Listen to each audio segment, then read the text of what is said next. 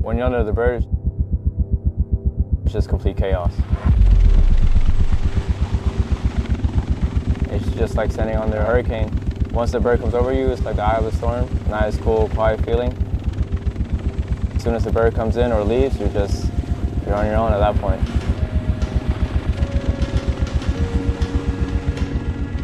Once the bird hovers over us, we have a few Marines. We have a static, hookman, safety. What the safety does is just make sure his platoon is good under the bird. One of the most important jobs is the static. He's got to do is ground out slings before the other Marines can touch him, because if he doesn't, they'll get shot. The hookman will come in, hook up the load. As the bird lifts up, as soon as they get tight, they just get out of there.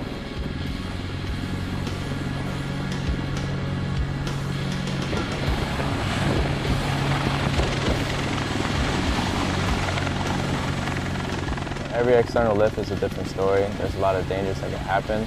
Our Marines would just love to get under the bird, get more proficient in their MOS, and just prepare for the worst. No matter what happens, we'll still get the job done.